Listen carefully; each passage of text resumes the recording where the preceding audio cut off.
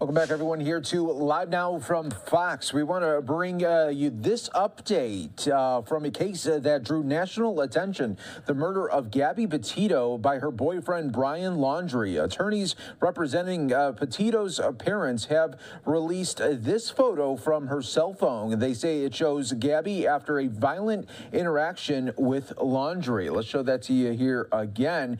Attorneys claim that the photo demonstrates the cut previously noted on her left cheek, as well as blood smeared from her forehead across her left eye and cheek and over her nose, indicating that she was grabbed over her face in such a way that her airways were likely obstructed. The assault allegedly took place before an interaction with police in Moab, Utah, that was caught on body camera footage.